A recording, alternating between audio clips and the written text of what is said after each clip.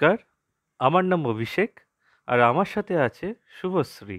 আজ আপনাদের শোনাবো নারায়ণ গঙ্গোপাধ্যায়ের লেখা শয়তানের সাঁকো।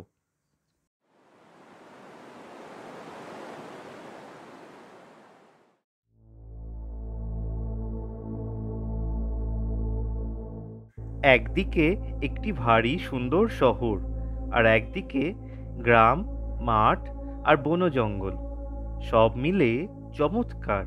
কিন্তু মুশকিল হচ্ছে এই যে শহরের লোক গাঁয়ে আসতে পারে না আর গাঁয়ের লোকের শহরে যাবার জো নেই।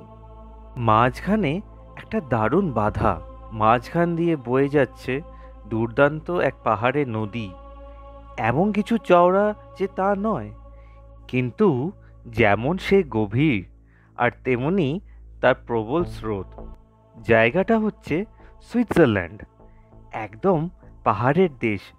পাথরে পাথরে ঘা দিয়ে ফেনিয়ে ফেনিয়ে ঝড়ের বেগে বেয়ে চলেছে নদী। তার গর্জন শুনলে কানে তালা ধরে যায়। কিছুক্ষণ তার দিকে চেয়ে থাকলে মাথাও ঘুরতে থাকে। কিন্তু সমস্যা হচ্ছে, এই নদীর ওপরে একটা পুল বাঁধা যায় কি করে? চেষ্টা যে হয়নি কিন্তু তা নয়, অনেক পরিশ্রম, অনেক খরচ করে ঢের মাথা খাটিয়ে একটা সাঁকো হয়তো তৈরি করা হলো। কিন্তু একদিন রইল বা দুদিন রইল আর তারপরেই ব্যাস, কোত্থেকে নেমে এলো ভয়ঙ্কর পাহাড়ি ঢাল, হুড়মুড় করে এক ঘায়ে ভেঙে ফেলল সাঁকো। তার ইট পাথর লোহা লক্কর যে কোন চুলে ভাসিয়ে নিয়ে গেল তার আর পাত্তাই পাওয়া গেল না। শেষকালে দেশ বিদেশের অনেক পণ্ডিত এসে বিস্তর হিসেব নিকেশ করে হাজার হাজার মোহর খরচ করে এক জব্বর সাঁকো তৈরি করলেন। দিন কয়েক কিন্তু সেটা রইলও। আর তারপর কি হলো? আবার পাহাড় থেকে নামলো সেই বরফ গলা জলের ঘূর্ণি। হাজার হাজার বুনো মোষের মতো ডাক ছাড়তে ছাড়তে ছুটে এলো, আর অত পরিশ্রম আর খরচের সাঁকোটা প্রায় চোখের পলকেই উধাও হয়ে গেল। দেশের লোক তো চোটে লাল হয়ে গেল, আর তারা দল বেঁধে পতাকা নিয়ে শহরের মেয়রের বাড়ির সামনে এসে দারুণ চেঁচামেচি করতে লাগলো। হয় সাঁকোটা বানিয়ে দাও, নইলে গদি ছেড়ে দাও। হ্যাঁ হ্যাঁ হ্যাঁ, সাঁকো বানিয়ে দাও, বানিয়ে দাও, না হলে গদিচ্যুত হতে হবে। মজবুত সাঁকো চাই, জনসাধারণের দাবি মানতেই হবে, হ্যাঁ মানতেই হবে, মানতেই হবে। এইসব দেখে মেয়রের মন খুব খারাপ হয়ে গেল। গদি না হয় উনি ছেড়েই দিলেন, কিন্তু এ কি কাণ্ড! একটা নদীর ওপরে কিছুতেই উনি পুল বসাতে পারলেন না। এই অপমান কি কখনো কি সহ্য করা যায়? অনেক রাত হয়ে গেছে, সারা শহর ঘুমিয়েও পড়েছে, কিন্তু মেয়রের চোখে আর ঘুম নেই। রাত জেগে ঠায় টেবিলের সামনে বসে আছেন উনি। সামনে কাগজপত্র, তাতে নতুন পুল তৈরি করার হিসেব নিকেশ আছে। ইস, এতগুলো টাকা! একেই বলে টাকা জলে যাওয়া। আর সত্যি কথা বলতে গেলে জলেই নিয়ে গেল যেন সব টাকা।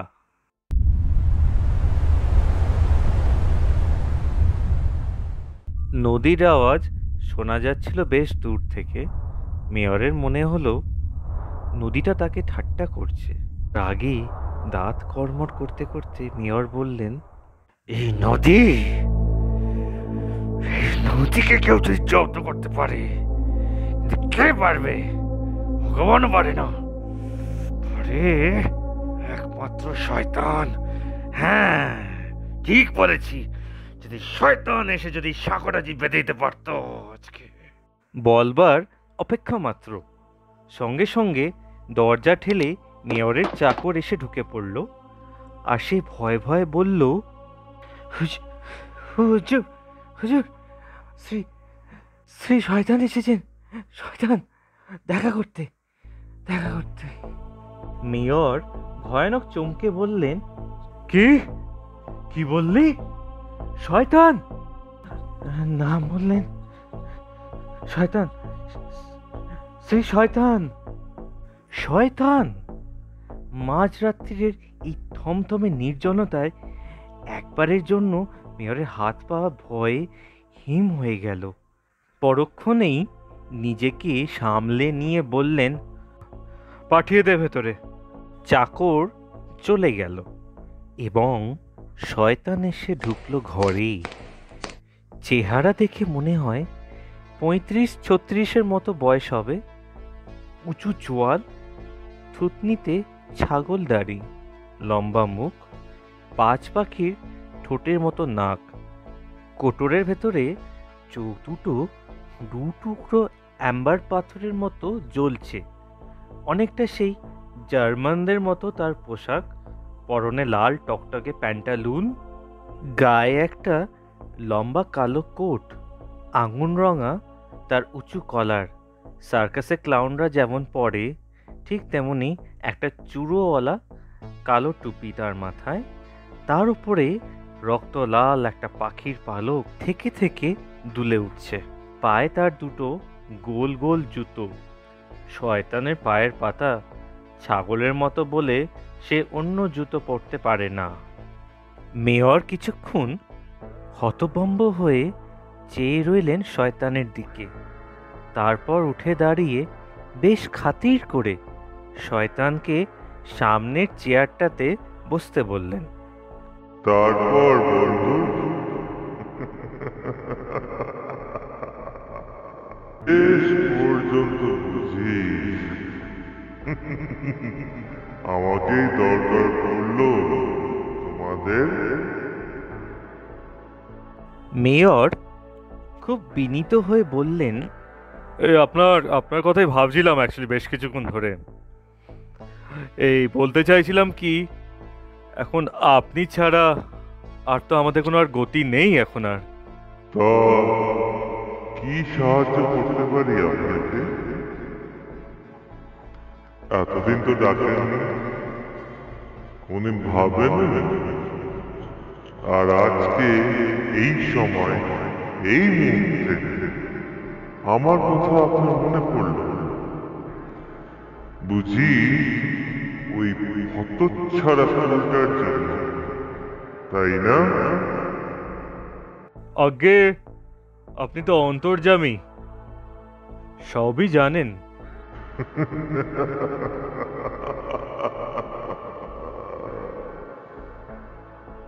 মেয়র সাহেব, ফুলটা বুঝি খুবই দরকার, তাই না? নইলে যে আমরা নদী পার করতে পারছি না।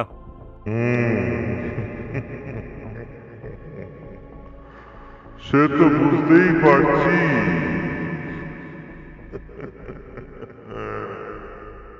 একটু চুপ করে থেকে হাত কুঁচলে মেয়র বললেন, আপনি তো অতি মহৎ, দয়া করে ওই সাঁকোটা যদি আমাদের তৈরি করে দিতেন তাহলে বেশ উপকার হয়। আমিও ওই প্রস্তাব নিয়েই তোমার কাছে এসেছি। তাহলে কিভাবে কাজটা? তা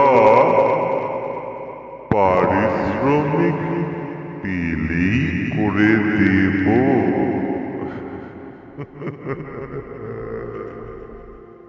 শয়তান তার জ্বলন্ত চোখ দুটো মেলে মেয়রের মুখের দিকে চেয়ে রইল। তার দৃষ্টিতে শয়তানের দুর্বুদ্ধি যেন ঠিকরে পড়ছিল। মেয়র একটু কুকড়ে গিয়ে বললেন, ও ও সে তো বটেই, ও সে তো বটেই, পারিশ্রমিক তো দিতেই হবে তোমাকে, মানে মানে আপনাকে আপনাকে হ্যাঁ, পারিশ্রমিক তো দিতেই হবে আপনাকে। চেয়ারে নড়ে চড়ে পায়ের ওপর পা তুলে দিয়ে শয়তান বলল, আমি যেরকম ফুল তৈরি করে দেব তা হবে সবার সেরা, এমনটি আর কেউ কখনো দেখেনি।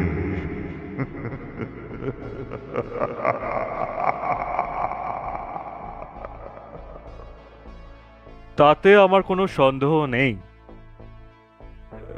মানে এর আগে সাঁকোটা তৈরি করতে আমাদের ৬,০০০ মোহর খরচ হয়েছিল। আমরা এবার তার দ্বিগুণ খরচ করতে রাজি আছি, কিন্তু তার চেয়ে আপনাকে আমি বেশি দিতে পারবো না। মোহর? সোনা?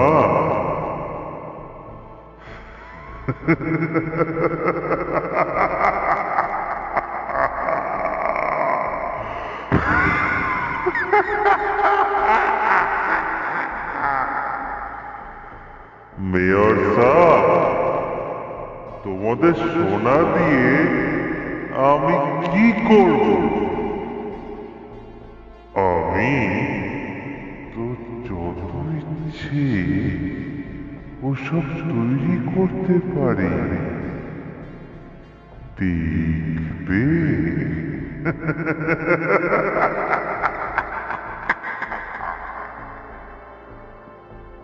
ঘরের ভেতরে ফায়ার প্লেসে ঝাঁঝা করে আগুন জ্বলছিল। টক করে উঠে পড়ল শয়তান। তারপর ফায়ার প্লেসের মধ্যে হাত ঢুকিয়ে গনগনে রাঙা একটা কয়লা তুলে নিল। ভাবখানা এই রকম, যেন রুটির দোকান থেকে একখানা কেক তুলে নিয়েছে। সেইটে মুঠো করে এনে সে মেয়রকে বলল, দেখি তোমার হাতটা পাতো। মেয়র উসখুস করতে লাগলেন। শয়তান বলল, আরে ভিতর ডিম,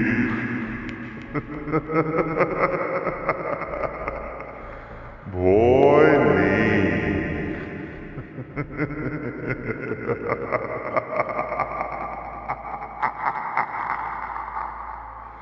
হাত পাতোই না। অগত্যা মেয়র হাত পাতলেন। কিন্তু এ কি? শয়তান তার হাতে যা দিল সে তো জ্বলন্ত কাঠ কয়লা তো নয়, সে যে মস্ত একটা খাঁটি সোনা। আর কি কনকনে ঠান্ডা সেটা, যেন এই মুহূর্তে সেটাকে খনি থেকে তুলে এনেছে কেউ। খানিকক্ষণ অবাক হয়ে থেকে মেয়র সেটা নেড়ে চেড়ে উল্টে পাল্টে দেখলেন।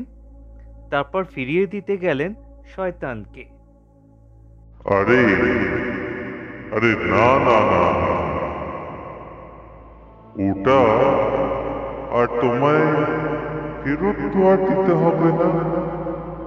ও আমি তোমাকে একটা ছোট্ট উপহার দিই।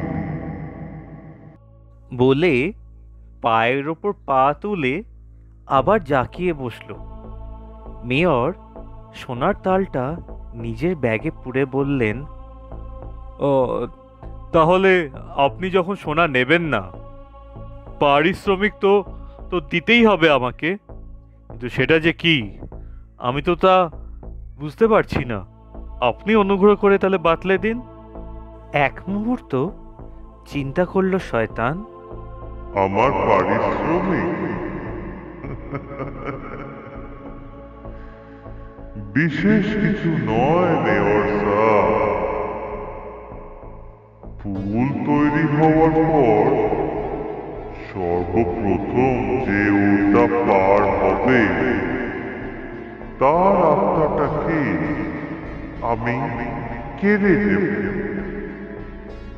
শোনবার সঙ্গে সঙ্গে মেয়র শিউরে উঠে বললেন, হায় ভগবান! কি? মেয়র ভাবতে লাগলেন, শয়তান আত্মা নিয়ে যাবে? তার অর্থ যে কি সাংঘাতিক সে তো মেয়রে জানতে বাকি নেই। যে আত্মাকে শয়তান একবার অধিকার করবে তার আর কখনোই নিষ্কৃতি মিলবে না। অনন্তকাল ধরে তাকে নরকের অন্ধকারে ঘুরতে হবে, শয়তানের দাসত্ব করতে হবে। শয়তানের যত বীভৎস পাপের কাজ তাকেও তার সঙ্গে অংশ নিতে হবে। চিরকালের মতো সে অভিশপ্ত হয়ে যাবে। ভাবতে ভাবতে মেয়র চুপ করে রইলেন। অধৈর্য হয়ে শয়তান বলল, কি ভাবছোটা কি? উত্তর দিচ্ছ না যে? রাজি? একটু পরে মেয়র বললেন, হ্যাঁ হ্যাঁ হ্যাঁ হ্যাঁ, আমি আমি রাজি, হ্যাঁ। তাহলে কাগজ আর কলম বের করো, ভদ্রলোকের মতো চুক্তিপত্র তৈরি করে ফেলা যাক একটা। কাগজ কলম নিয়ে মেয়র বললেন, ও, ও, তা চুক্তিপত্রে কি লিখতে হবে আপনি বলুন। শয়তান বলে গেল, আর মেয়র লিখতে লাগলেন, চুক্তি হলো এই, আজ রাত ভোর হওয়ার আগেই শয়তান ওই দুর্ধর্ষ দুরন্ত নদীটার উপর দিয়ে একটা সাঁকো তৈরি করে দেবে। সে সাঁকো যেমন সুন্দর হবে তেমনি শক্ত হবে, আর পুরো 500 বছর সেটা অক্ষয় অটল হয়ে দাঁড়িয়ে থাকবে। এই কাজের পারিশ্রমিক হিসেবে সর্বপ্রথমে এই সাঁকোটা যে পার হয়ে যাবে তার আত্মার ওপর কায়েম হবে শয়তানের অধিকার। সে ভুল করে যা আর ইচ্ছে করে পার হোক, শয়তানের কাছ থেকে তার আর পরিত্রাণ নেই।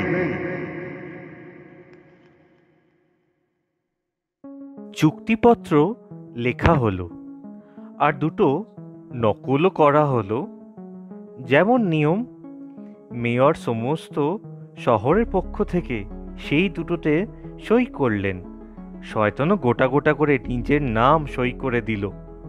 তারপর একটা নকল নিলেন মেয়র, আর একটা নিয়ে শয়তান তার ঝোল্লা কালো কোটের পকেটে ভাঁজ করে পুড়ে ফেলল। উঠে দাঁড়িয়ে একগাল হেসে শয়তান বলল,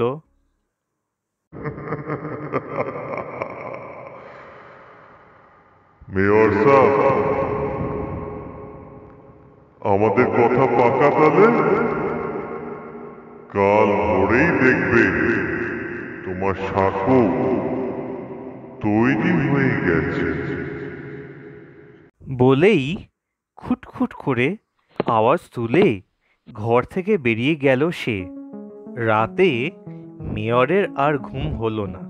পরদিন খুব ভোরে শহরের জনপ্রাণীটিও জেগে উঠবার আগেই কাঁধে একটা মুখবন্ধ মস্ত ঝোলা নিয়ে তিনি নদীর ধারে গিয়ে হাজির হলেন। শয়তানের যে কথা আর সেই কাজ।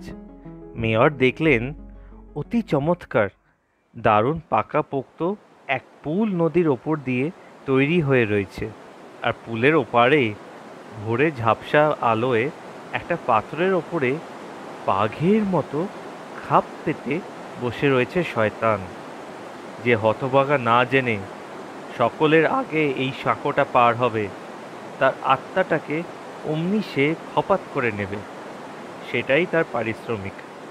মেয়রকে সাঁকোর মাথায় দাঁড়াতে দেখে শয়তান হাঁক দিয়ে বলল, দেখছো তো আমি কিরকম কথা রাখি?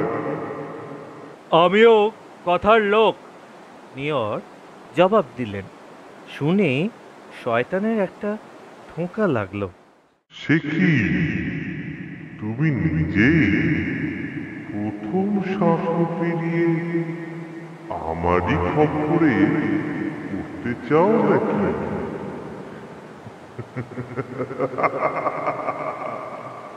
মেয়র সাহেব, এত বড় আত্মত্যাগ!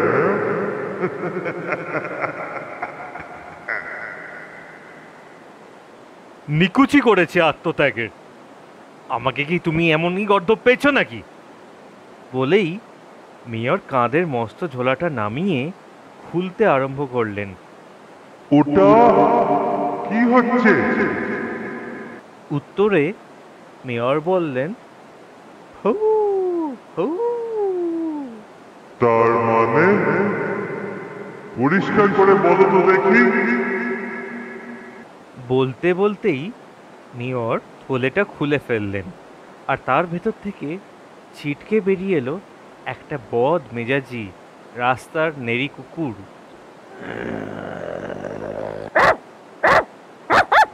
সেটার লেজে আবার ভাঙা একটা সসপ্যান বাঁধা রয়েছে।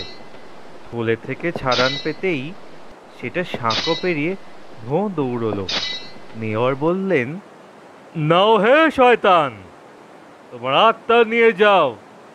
এই কুকুরটাই তো প্রথম সাঁকো পার হয়েছে, তাই না? চালাকি পেয়েছো নাকি? কুকুরের আত্মা নিয়ে আমি কি করব? আমি তো মানুষের আত্মার কথা বলেছিলাম। বার করো তোমার চুক্তিপত্র শয়তান। তাতে কেবল আত্মা লেখা আছে। মানুষ, কুকুর, গরু, ছাগল কিছুই তোমার আলাদা করে লেখা নেই। অতএব তোমার পারিশ্রমিক তুমি পেয়ে গেলে। এবার আনন্দে নাচতে নাচতে নরকে চলে যাও তুমি। রেগে আগুন হয়ে গেল শয়তান। তার নিজের এবার হাত কামড়াতে ইচ্ছে করছে। আচ্ছা বোকা বানিয়েছে তো তাকে। সে হলো নিজে মূর্তিমান শয়তান, তার মগজে যত কুবুদ্ধির কারখানা, আর এই লোকটা এমন করে তাকে বেকুব বানিয়ে দিল। আচ্ছা, ঠিক আছে, উল্টাই ভেঙে ফেলবো। কিন্তু শয়তান প্রাণপণ চেষ্টা করে সে সাঁকোর এক টুকরো নুড়ি পাথরও নড়াতে পারল না। চুক্তি অনুসারে সেটা 500 বছরের মতো অটল হয়ে আছে। বজ্রের মতন তার গাঁথনি। ক্ষেপে গিয়ে শয়তান একটা 1000 মণ পাথর ছুঁড়ে মারল সাঁকোর ওপরে। সাঁকোয় টোলটি পর্যন্ত খেলো না, তার বদলে পাথরটাই গুঁড়ো গুঁড়ো হয়ে ঝুরঝুর করে ঝরে গেল নদীর জলে, আর কোথায় যে তলিয়ে গেল তার জানা নেই। তাহলে ওই বজ্জাত মেয়রটাকেই মেরে ফেলবে। খুবই বিরক্ত হয়ে শয়তান এবার মেয়রের মাথা লক্ষ্য করে পাথর ছুঁড়তে যাচ্ছে। অমনি মেয়র বললেন, বলো বলো বলো বলো, ভাগ ভাগ ভাগ ভাগ। বস্তার মধ্যে আটকে থেকে নেড়ি কুকুর এমনি চটেছিল, আর বলতে হলো না। তার ওপরে লেজে ভাঙা সসপ্যান বাঁধা থাকায় তার মেজাজটা আরো খারাপ ছিল। আর শয়তানের বিতিকিচ্ছিরি চেহারা দেখে আরো বিরক্ত হয়ে গেল সেও এবার